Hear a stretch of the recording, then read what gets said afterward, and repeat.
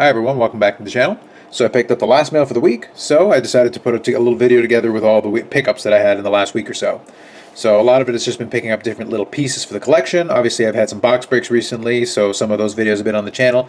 And I'm going to show off a couple of new Mailday cards and a couple of other cards from my different collections that I've picked up. So first of all, I'll start off with football. So picked up a Davante Adams Spectra rookie card. Picked this up on COMC. So this one's numbered to 149. So it's a nice, it was actually a lot less expensive just picking it up on COMC with the combined shipping with other items that made it a lot less expensive. So next item comes from eBay. So I picked up Jamie Benn Collector's Choice Rookie. Not an expensive card at all. It was actually kind of tough finding ones that were a decent price with shipping, because the shipping prices have really skyrocketed if you're in Canada trying to get anything from the US, anything outside of the country. But this Jamie Benn rookie goes with my other rookie cards. Really, I'm trying to put together just the rookie cards themselves. And I'm only missing a handful, and that was one of them, even though it's one of the less expensive ones. Sticking with Jamie Benn as a theme, I've got this UD Black Pro Penmanship. So just trying to make sure I can get this on an angle where you can see okay. So this one is the Spectra version. So this is out of 25 right there. Nice cards, and I've mentioned before that I'm a fan of the UD Black design in general and the different autographs they have. This one actually came, I think the book value on this is about $150, and it was there on COMC for $20. So I picked this one up actually with the Davante Adams, so it was a good combo on that one mail package. So next is for the Mailday collection. So as I mentioned in the other video, and by the way, I'm going to put a link in the corner to the Mailday collection video. So this one goes as part of that. Adding to the collection here, so we've got a number patch Mailday from Superlative. So this one here is numbered to 9. So it's a silver version, 9 of 9, so jersey number as well.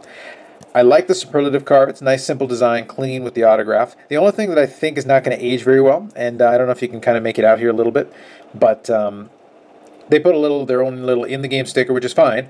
But as the top loader gets a little bit older, any dirt that gets in there, eventually at some point I'm probably going to have to take it out of there and put it like in a one-touch. For now, I'm going to leave it since this is the way it came out of the pack with it. Nice, clean autograph, patch jersey, out of 9. Pretty good card. Now I'm going to move on to even rarer.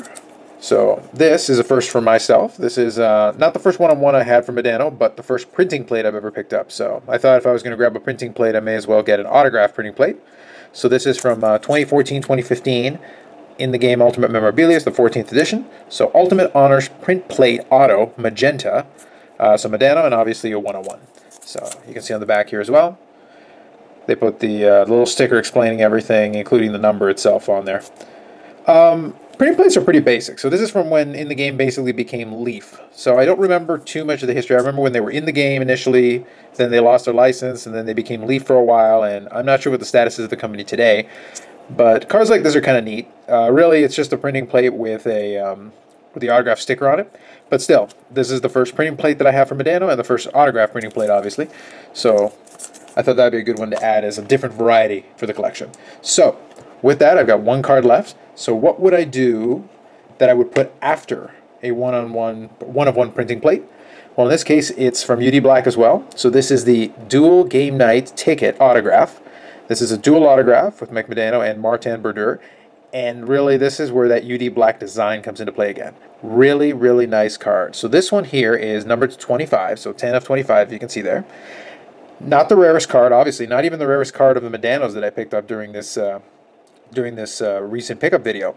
But the truth is, like, that design, the darker background of the little ticket with gold ink pen for both players, it really pops, especially when you get it in the right light and you can see how reflective it is.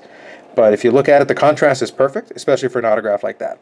So I think, from what I understand, this was actually an exchange card. So this isn't even booked in when I look up in the online guide, I can't even find a price for it. But I picked it up for about $66 US on eBay. Shipped, so I'm not complaining at all, and for 2 Hall of Famers, that's a pretty good pickup. So that concludes my Mailday pickups for this week. I don't know if I'm going to make this a regular feature of the channel, but I thought this mail week turned out really nice and some really cool cards that I enjoyed adding to my collection, so I thought it'd be kind of fun to show those off a little bit. It'll kind of vary from week to week, and at the same time, Canada Post apparently is threatening to strike if they don't get anything if they don't get what they're asking for in the next week or so. So I might not have a mail day in the upcoming. I did order another box, actually, of Unparalleled. So depending on when I receive it and when I get to record the video, that may be on the channel in the next couple of weeks. And I do have another box break that I already recorded that I'm actually going to be showing on the channel. Probably, if you're seeing this on Sunday, which is my hope, then probably by Tuesday or Wednesday next week, that video will be up as well. It's going to be a little different format than the box breaks I've been doing because I recorded it earlier and lost the audio. But that's all I'm going to say about that for now. I'll talk more about it during that video.